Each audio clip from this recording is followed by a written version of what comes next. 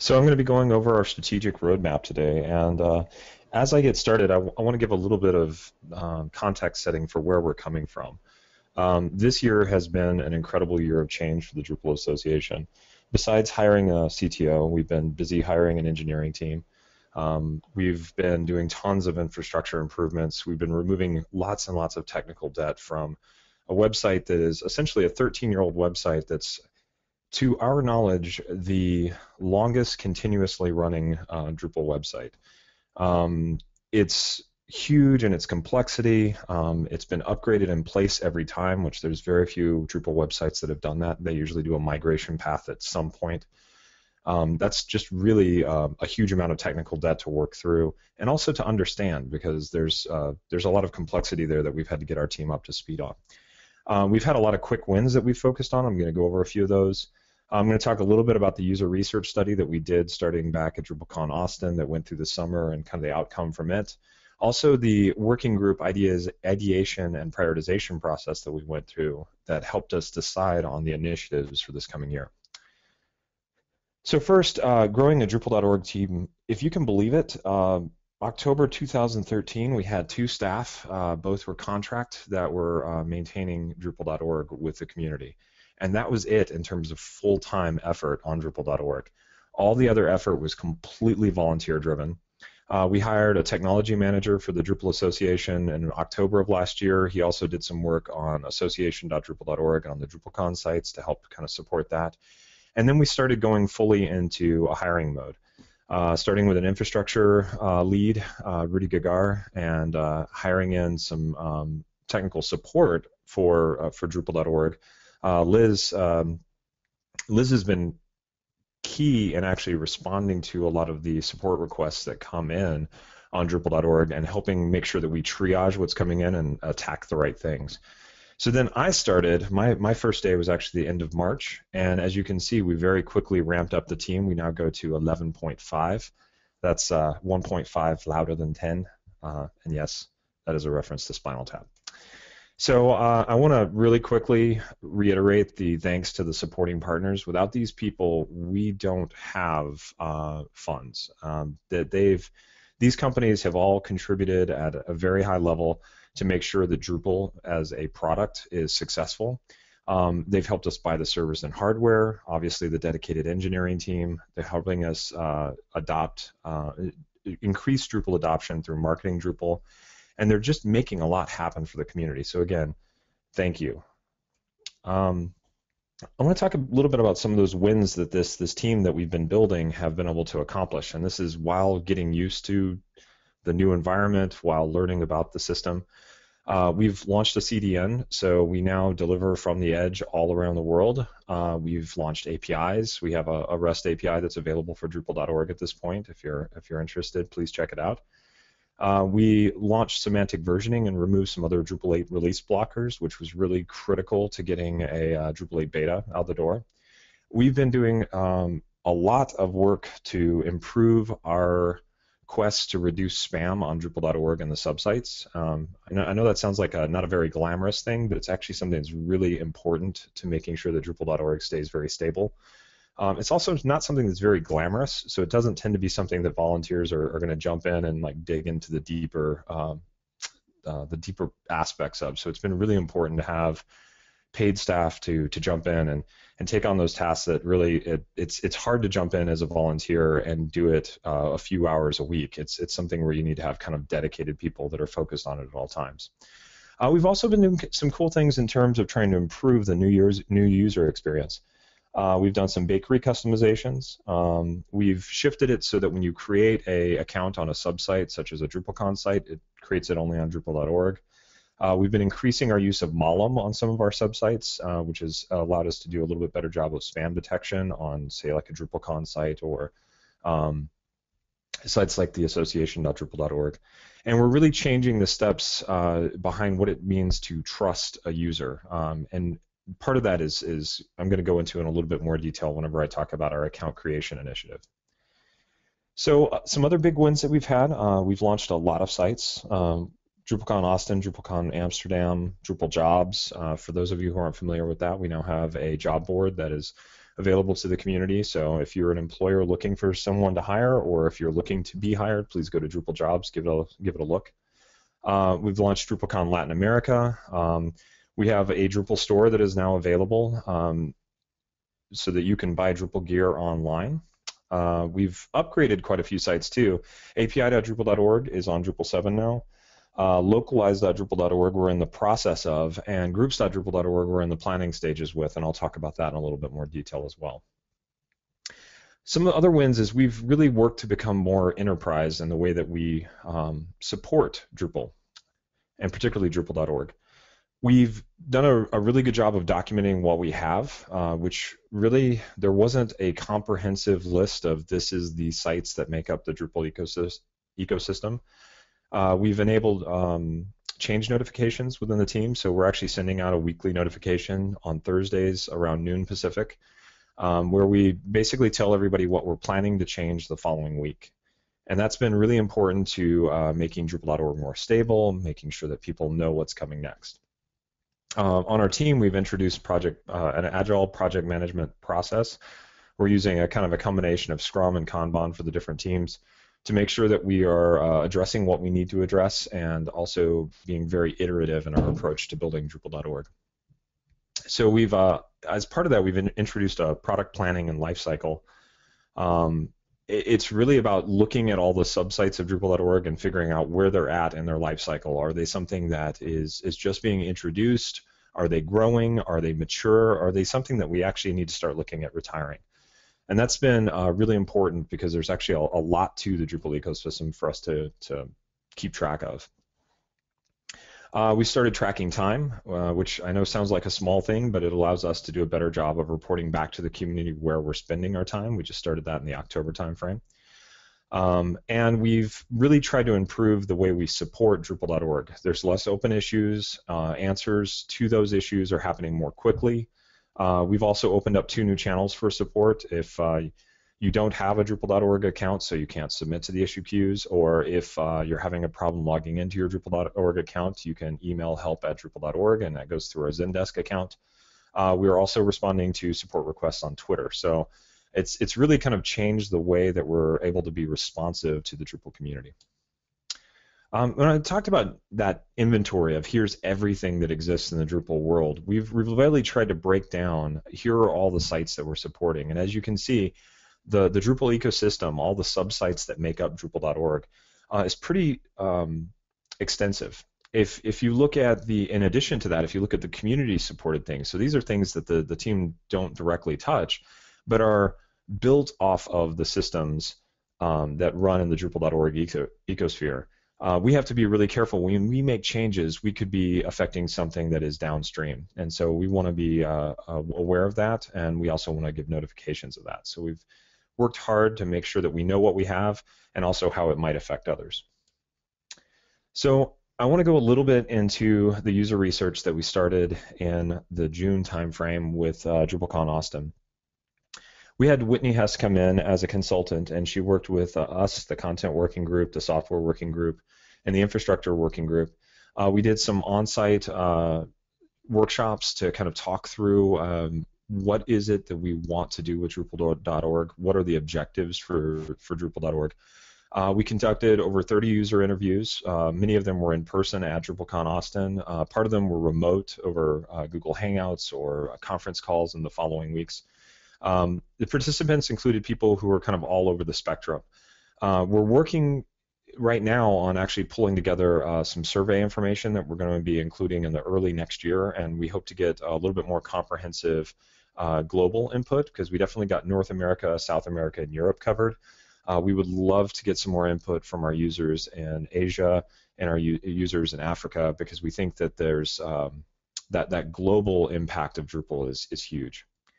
Out of that user research, we really came to an approach looking at personas that says that the primary persona, the way people come to Drupal.org, is in a state of increasing skills.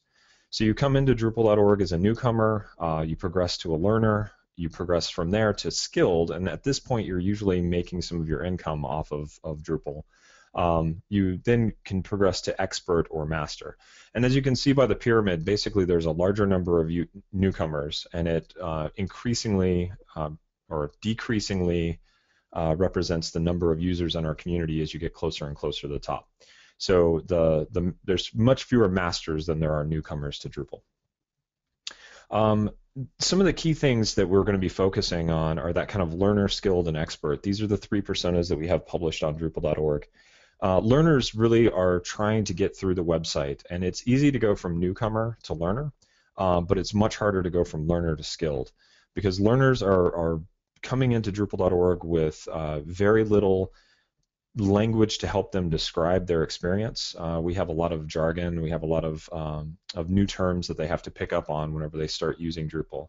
At skilled, they're really getting to the point that they can do a lot with Drupal. One of the biggest pain points for skilled users is that frustration of finding a module. So they're trying to find the right thing to help them build a solution for their customer or for their organization. And that's an area where they can do a lot, but they definitely have some pain points that are directly around that. How do I build what's next? When you get to the level of experts, this is where we start seeing a lot of code contribution. And they really understand the Drupal system well. They can build modules. They can contribute. Many of the experts are in that space where they're beginning to look at contributing to core. And we really want to support that effort by the expert. If we were looking at the most important transition on Drupal.org, it's that transition from learner to skilled. Because if we can grow learners into skilled Drupal users, we're increasing the size and impact of the Drupal community. And we see that as one of the key areas to focus on. And I think whenever you look at the initiatives that we have, that's the area that we've really spent the most effort with. We're certainly doing things for experts and masters. We're certainly adding content for newcomers. But in terms of features on Drupal.org, we're going to be focused on moving people from learner to skilled. Josh, I have a question really quick. Sure. Is localized Drupal.org supported by the Drupal Association? I'll go into that in a little bit more detail a little bit later on, but the short answer is we host it. We certainly push the code to it, so whenever there's a code deployment, that goes through our team. Okay. But most of the work is actually, at this point, done by volunteers in the community. And one of my asks today is going to be getting in contact with the people who are a part of the localized project, because they need some help in doing the upgrade from Drupal 6 to Drupal 7 and removing some blockers there. And localize is critical to the eventual Drupal 8 release, because localize is how we translate Drupal into other languages so that people can use Drupal in their native language. Perfect. I think that answered the question. Thank you. Excellent. So one of the reasons why we're building for learners is we don't really need to build for masters. We don't need to build from the top of the pyramid, because they already know how to work around all the issues on Drupal.org. And when I say issues, I don't mean issues in the issue queue. I mean issues as in all the little problems on Drupal.org that we've all gotten used to over the years. We're certainly going to be getting rid of those, but whenever we're looking at biggest bang for our buck, it's definitely helping that learner become skilled. We are going to have newcomer content that is focused on kind of the marketing of Drupal. This is going to be for the people in the organization that can make the decision to move to Drupal, whether that be the CEO or the developer or the designer that's saying, hey, this is the direction we should go. We should move to open source because it's the right thing to do. And so when we work for newcomers, when we build things for newcomers, it's usually going to be from a marketing bent, and it's going to be giving them the tools to convince others that Drupal is the right way to go. So all of that user research had to be turned into a plan, and this is where I'm really going to go into kind of the details of how we made the decisions of what comes next. So first of all, we have the working groups. For those of you who are not familiar with the working group structure, we have working groups that are focused on Drupal.org, and those are the Drupal.org content working group, the Drupal.org software working group, and the Drupal.org infrastructure working group. Each of these working groups are a mixture of volunteers and staff that are focused on helping decide the future of Drupal.org. They're collecting all the information from the community, and they're processing that, and they're turning it into something that's actionable for the team to execute on. We've done ideation, particularly with the software working group, for several years now. We've come back with a lot of themes year over year that were pretty much the same. The same features were being requested year after year. And really what we were seeing is that it was difficult to get volunteers to jump in and tackle these really meaty problems that were going to take weeks of implementation, because whenever you're donating time to Drupal.org, you just don't have months to give. You have 10 hours here or maybe 2 weeks there, but it's not a sustained 6-month effort. So we knew we were going to have to bring in either contractors or staff to do some of this work, and the working groups were aware of that. It was really about getting that next step going where we had someone to help coordinate that, and that's why building up the engineering team has been so critical. Out of the working groups, we really came up with this notion that there are 3 major objectives for Drupal.org, and this came out of a lot of the Austin user research workshop work that we did, and then some honing that we did in the July timeframe. But the 3 objectives, which are all ranked number 1 on this slide, I just caught a typo, so I'm very happy about that. Be the home of the Drupal community. Actually, these all should be ranked number 1. Be the home of the Drupal community, the central source of relevant information, answers, collaboration, education, and talent. So really being where the community comes to do all of those things. We want to provide a learnable, efficient tool set that helps coordinate the advancement of the Drupal ecosystem. So making it easy to jump in and use Drupal, making it easy to jump in and contribute to Drupal. That's one of the big areas there. We also want to encourage people to develop themselves, their Drupal proficiency, their careers, and build human connections over time. And I think this one really ties into a lot of the profile work I'll be talking about in just a few minutes. So when we looked at all the long list of things that we could do, we really had to spend some time prioritizing our efforts. There are over 16 production Drupal websites in that Drupal.org ecosystem. There's nearly as many production services that are integrated between those sites, things like search, updates.drupal.org, our FTP subsystem. Like all of those things contribute to that larger ecosystem of sites and are all services that the community are using. Between all those systems, we push over 20 terabytes of data per month through Drupal.org. And that's a really phenomenal number to think about. 20 terabytes. That's how much collaboration and community is happening in that space. And that's pretty significant. It also costs a bit of money, and that's where, again, having the Drupal Association be able to pay those bills thanks to the support of sponsors and members, that's been one of the key bits that we've had. Those supporting partners are critical. With so many things to work on, it's easy for us to lose focus on a particular set of things that need our attention. And this is where the prioritizing the efforts, it's not saying that we're not going to take care of the support things that pop up that are critical to keeping the site running, but we are going to say, here are the initiatives that this team can focus on, and that's what we're going to stay focused on. Because if we try to do everything, we won't do anything as well as we need to. And that was a real, we heard that time and again as we were going through the prioritization process from folks. They were like, this is so good to be able to say, these are the things we're going to focus on. And because we can't focus on everything, those volunteer teams that can jump in and help focus for a short time on something that maybe isn't in our wheelhouse right now, those are so critical because that still moves forward those areas. You know, having the 11.5 staff helps, but it's the volunteers that are going to get those smaller initiatives, those community initiatives moving forward. And working groups, one of the big things that we've said over and over is they're helping us keep the focus. They're helping us stay focused on the things that we said we were going to do and keeping us accountable. So first we prioritized by objectives, and next we prioritized by the persona and revenue. And you're seeing kind of a little bit of a chart up there where we started scoring all the various projects across our objectives. And this is a tool we've been using that's been really, really helpful. It's a tool to get to consensus where consensus is hard to get to. Out of that, with the software working group took requests from the content working group, from the infrastructure working group, from our tools teams that have been set up that report to the software working group, also from the documentation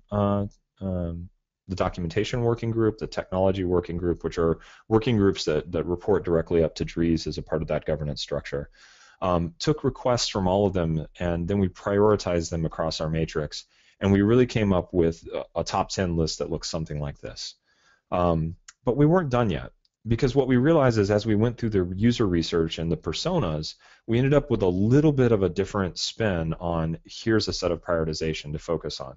There was a lot of overlap between the two, though, and that was something exciting to see because it meant that essentially the same things were important to most people. After we got done looking at that overlap, it allowed us to take and basically break all of our work down into 4 areas that we were going to focus on. We have things that will help us continue to fund Drupal.org. We have sustaining support and maintenance. We have community initiatives, and then we have board and working group priorities. And so by having those 4 areas that we're going to kind of outline, here are the projects that we can actually tackle in those areas. So in terms of funding more great work, we're going to spend some time continuing to improve Drupal jobs. We're doing work to make sure that the supporting partners' benefits that we offer are the best that they possibly can be, so that our supporting partners continue to give at that level.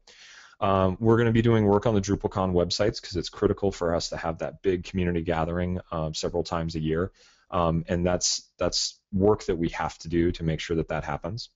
We're going to spend a little bit of time on Drupal Store, but we've actually made the choice to keep that as simple as possible so that it just provides the gear that people want to be able to pick up that says Drupal on it so that they can help support Drupal. But we're not going to be spending a lot of time building a store because that's not our key focus at the moment. We also have an opportunity going forward to do more with advertising and marketing on Drupal.org to make sure that we're basically making it a self-sustaining system. Long term, we want to make sure that Drupal.org is healthy and well-funded, and one of the ways that we can do that is by diversifying where the funds come from. So we spend a little bit of time on funding Drupal.org, and then the next area, which is a much bigger chunk of our time, is the sustaining support and maintenance. Now, this is how we keep Drupal.org performant and secure. We're all about making sure that our uptime is great, that page response is great.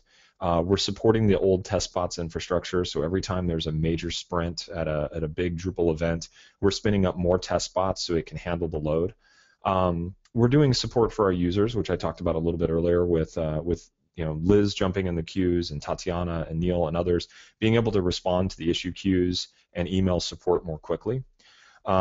We've improved our automated testing infrastructure, so we now have a lot of behavior-driven design, a behavior-driven design approach. We're using Behat, we're using Mink to make sure that we have reliable deployment processes.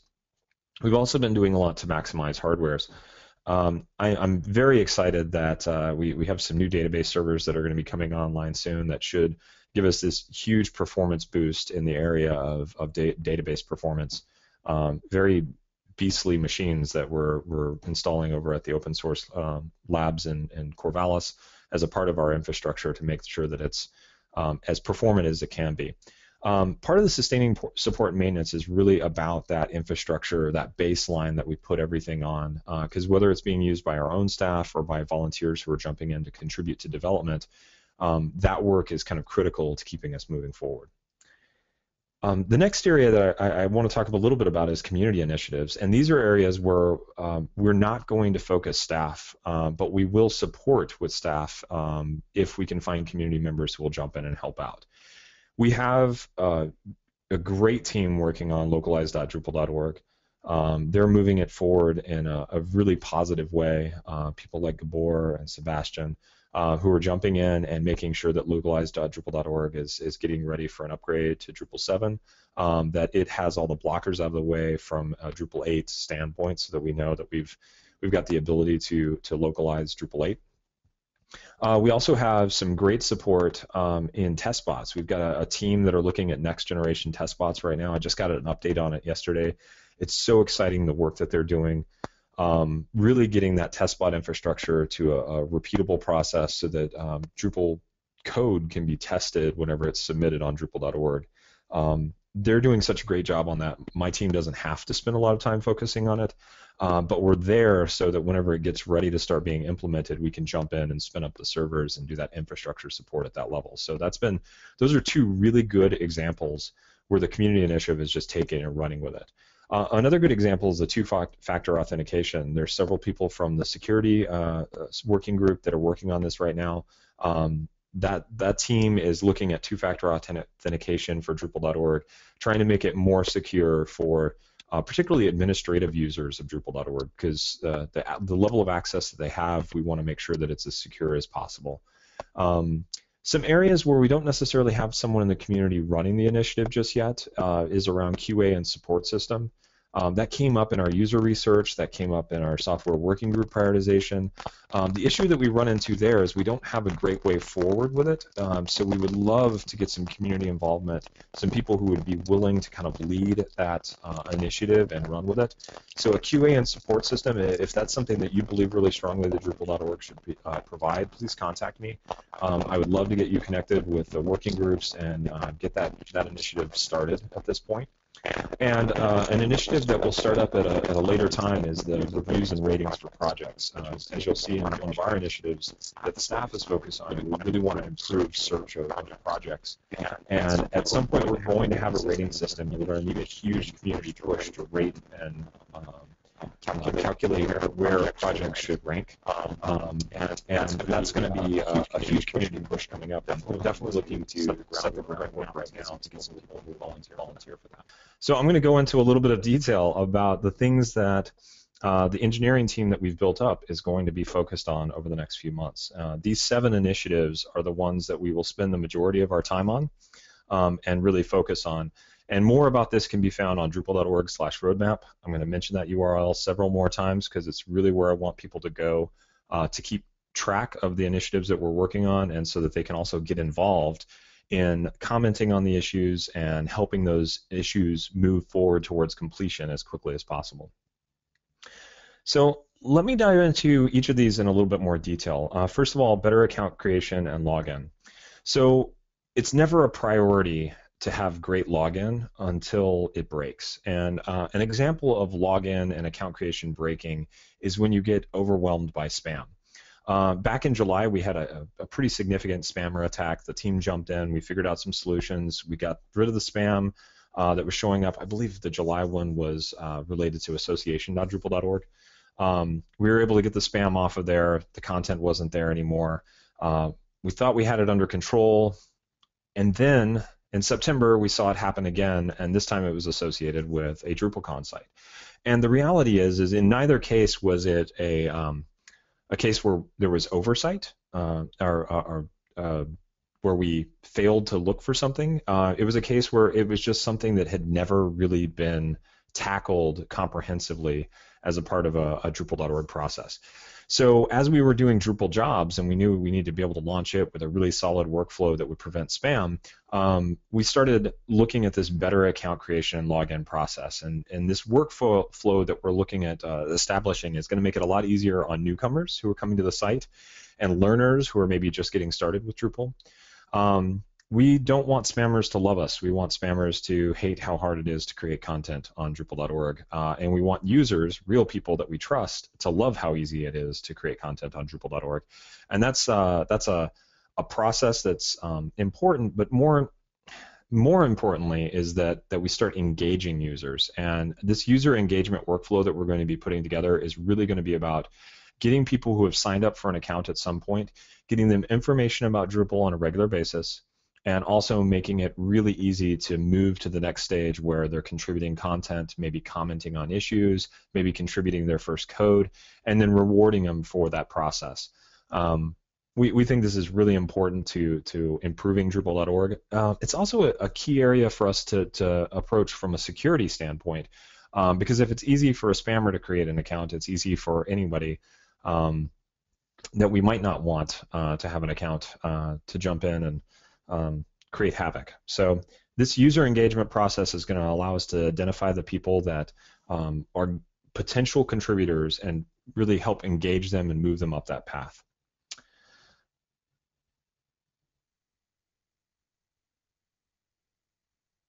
bit is organization and user profile improvements. I want to give a little shout out to Danny Norden, and actually the screenshots that you see here where we've got some comps are based on Danny's work, and then they were tweaked a little bit for the DrupalCon Amsterdam presentation. They were given a little bit of a kind of combined UI by Kevin O'Leary.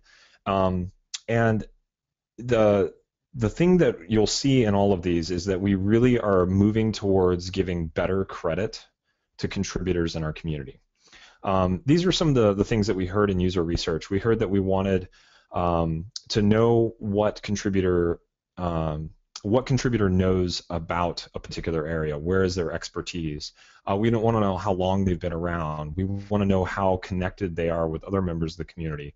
We want to show the community our own skills and expertise on our profiles. And we want to show the community, too, when they can trust an answer that is being provided as a part of an issue queue, or when they can trust the code that is being submitted as a part of an issue queue. And one of the ways that you get to that trust is by showing people the history of things that you've done well. And this really ties to the idea of improving these profiles both for users and the organizations that they belong to, so that we can give them the proper credit about how they're helping to grow Drupal and make it move forward. This is a slide that kind of shows a sample company. A little shout out to Lullabot here. They're one of our supporting partners, and they're also a great company to work with. They have a lot to offer. A lot of our companies that are involved in Drupal have a lot to offer, and we don't do a really good job of highlighting those contributions. So what we'd like to get to is the idea that we have some shared iconography that shows the things that they're involved in, that gives them point totals. We're kind of building on the idea that there's a lot of different ways to contribute, whether that be through providing training or whether that be through providing funds directly to the Drupal Association to help fund Drupal.org hosting and staff that are working, whether that be contributing code. All of those are valid contributions that we want to bubble up in these organization profiles. We also want to bubble those up in the user profiles, and in fact, the user profiles, this is the key area that makes an open source project successful. It shows the things that they've done to make the community grow. And whether that's code contribution, or in the case of Danny, like an example is she's done a lot of UX and design contribution, and we want to be able to highlight that as a valuable thing as well. And so we're excited about some of these changes. These may not be the exact way that these pages will lay out in the end, but it's a little bit of an idea of what we want to move towards. Organizations are key to our growth. Individuals that power the big organizations or in the small organizations that represent the Drupal community, they're the ones that are helping us move Drupal core forward, and they're the ones who are giving us contributed modules that are key to building solutions on Drupal. So we really want to highlight that. And what we're looking at is ways to tie organizations and their users to each other, and allowing a user to contribute, a maintainer to give credit to that contribution, and for the user giving the contribution to be able to give credit to the organizations. So it kind of ties together that web of the 3 touch points that represent a major contribution. Another initiative for this coming year is going to be responsive redesign of Drupal.org. Now there's 2 parts to this. One area is the work that was done at Szeged at the Dev Days, and also more recently the QA and testing that occurred at BadCamp, and that was all around the responsive blue cheese theme that is being used on Drupal.org as the main theme. We are really close. We have a code review process that we're going through right now. We're hoping to be able to launch that by the end of the year, and we will have initially responsive version of Drupal.org. We're very excited about this. The ability to get to this great content on mobile devices, on tablets, that's step 1. And then step 2 is a more comprehensive redesign that is being led by the Drupal.org content working group. It started with the user research, where we got our user personas. We're in the process right now of finalizing a content strategy selection. We're selecting a vendor to help us with that process, and they're going to be helping us with the content strategy, really figuring out what content types we're missing on Drupal.org, and also an improvement of the information architecture, because I'm sure all of you out there have at one time or another had that moment where you're like, I know I've seen it on Drupal, but I don't know how to find it. I'm just going to go search in Google. Um, there's just not a good path to get to certain content on Drupal.org, and we want to improve that with an overall information architecture overhaul.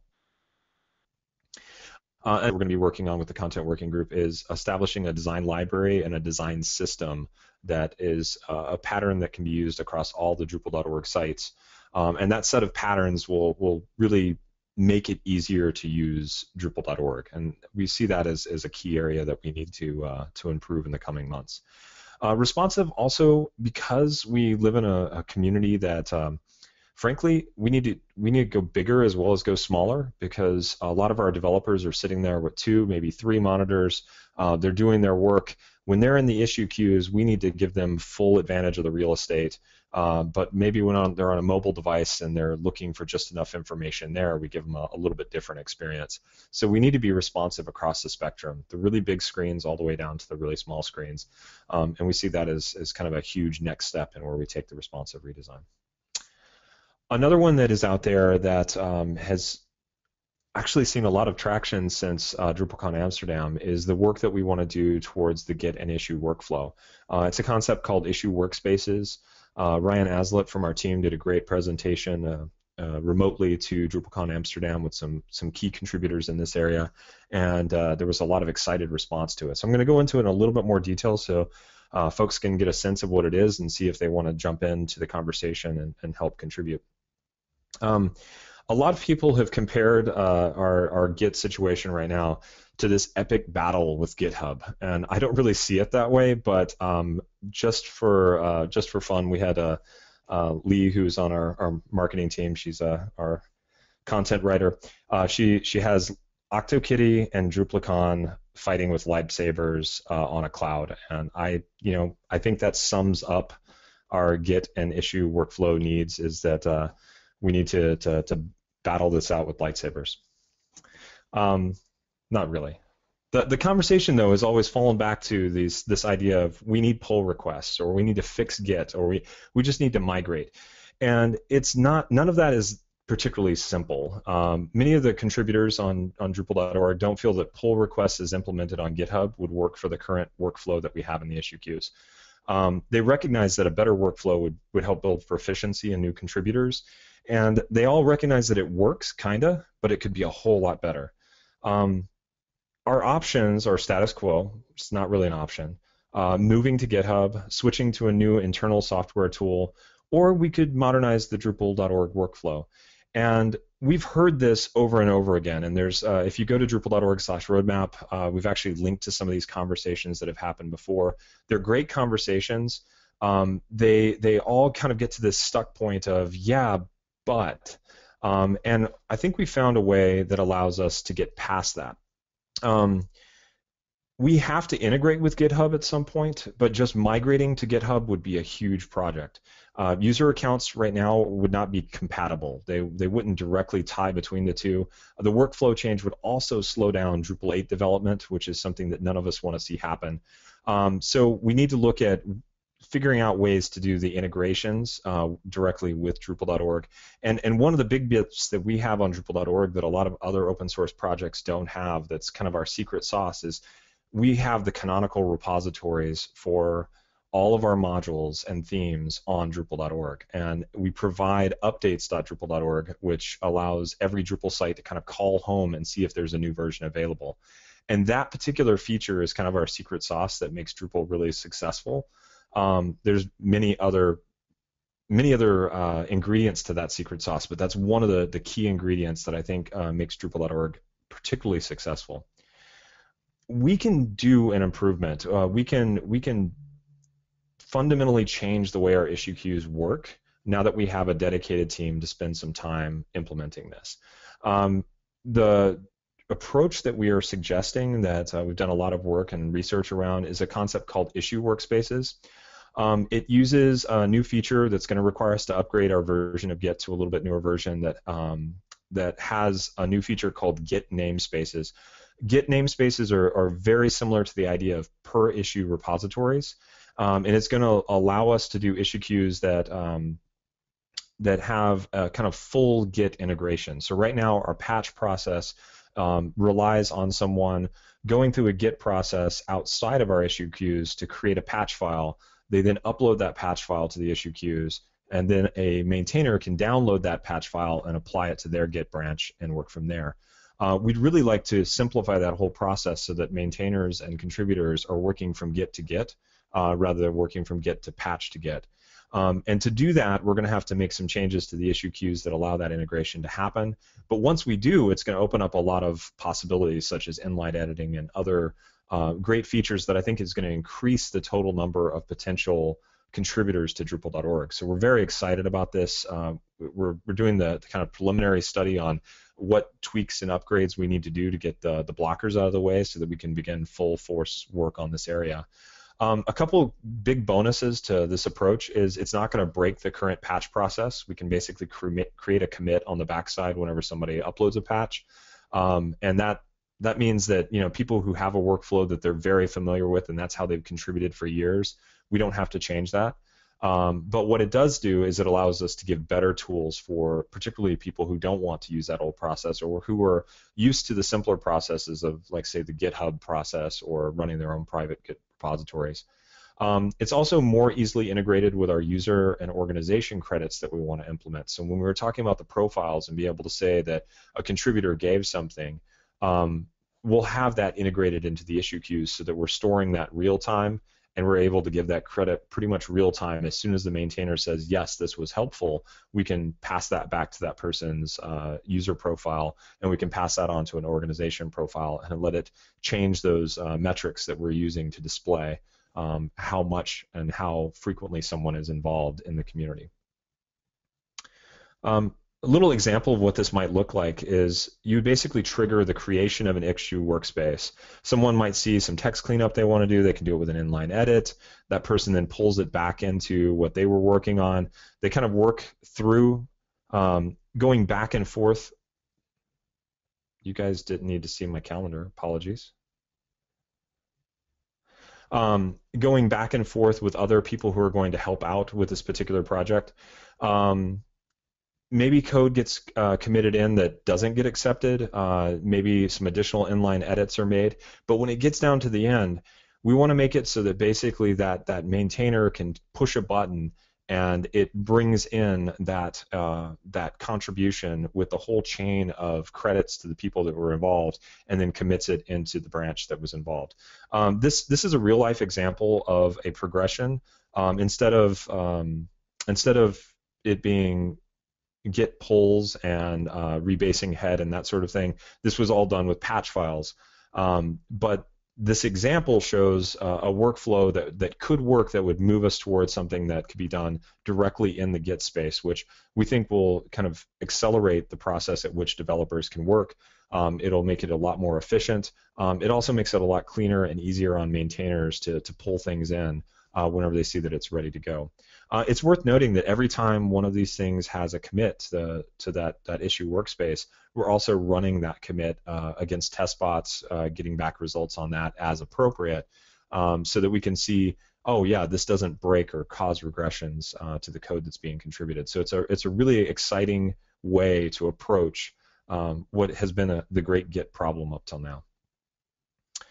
One of our other initiatives is going to be making Drupal.org search more usable, and related to that, and it's one of the other initiatives on the list, is improving the tools to find and select projects. So we've heard in user research that people really want to find the information quick. They want to see what modules may be available to build a particular feature. They want to figure out if the module is worth using. Is it maintained? Is it going through, has it been abandoned, is one of the things that people would love to be able to see as it relates to modules. We need to be able to show that information more readily on Drupal.org. And it's not It's not rocket surgery. We can do this. We can do better solar settings, or maybe look at some alternative search engine systems like Elasticsearch. We can do search displays that show just what you need and really kind of hone in on just the right information at just the right time, so that Drupal.org search is usable as opposed to always having to go to Google. We can add facets that are a little bit more contextual, that are more performant than the filters that we have on the module search pages right now. We can also make organizations and users searchable, and I think this is something that people have been dying to have for a long time, because maybe you know somebody's Drupal.org username, but you cannot track them down on Drupal.org because there's no great way to search for a user unless you know the hidden search page. And that's something I think we can really make better. It ties into all the other initiatives that we're working on in terms of making it easier to contribute, making it easier to see who's contributed, and making it easier to select the right stuff to build the project that you need.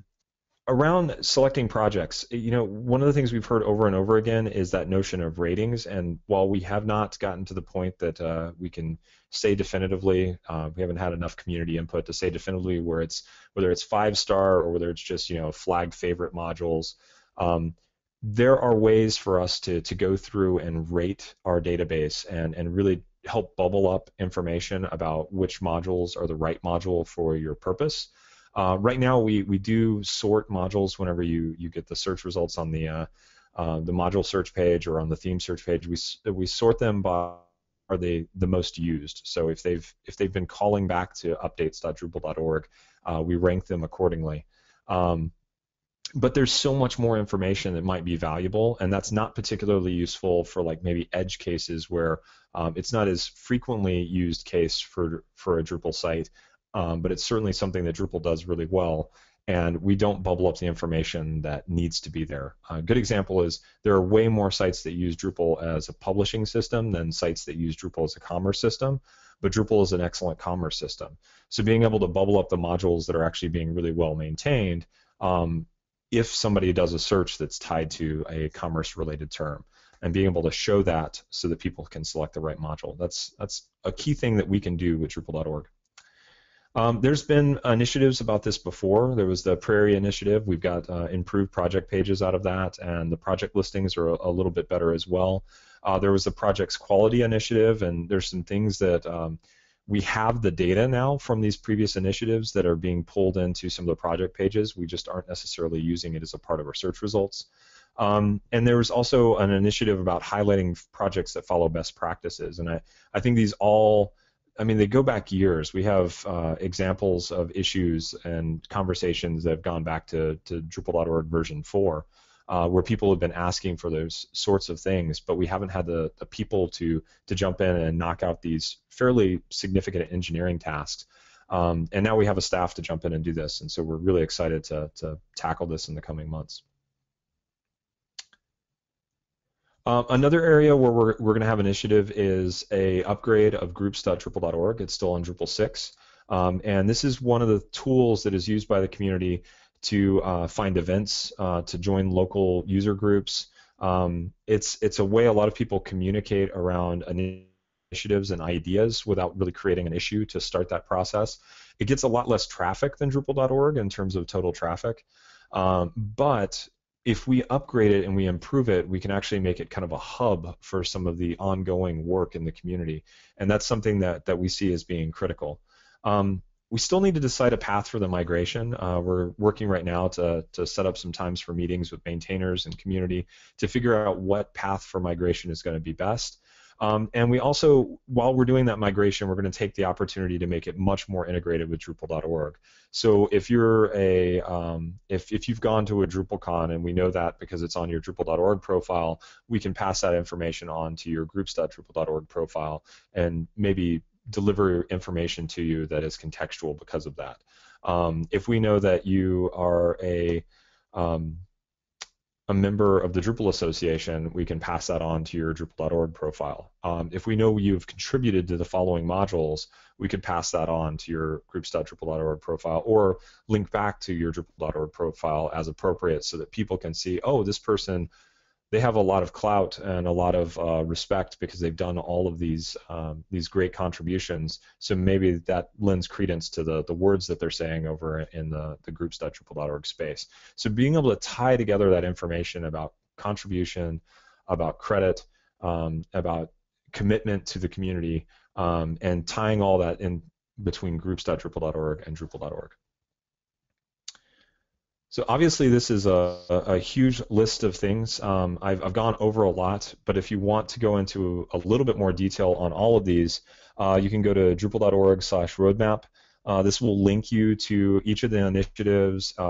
We have an issue tag that we're applying to issues that are tied to an initiative. You can go in there, begin looking at the initiatives, track on the issues that follow the issues that are of interest to you. Please join in and help contribute to this, because we need the feedback. We need to know that we're going down the right path with some of these decisions.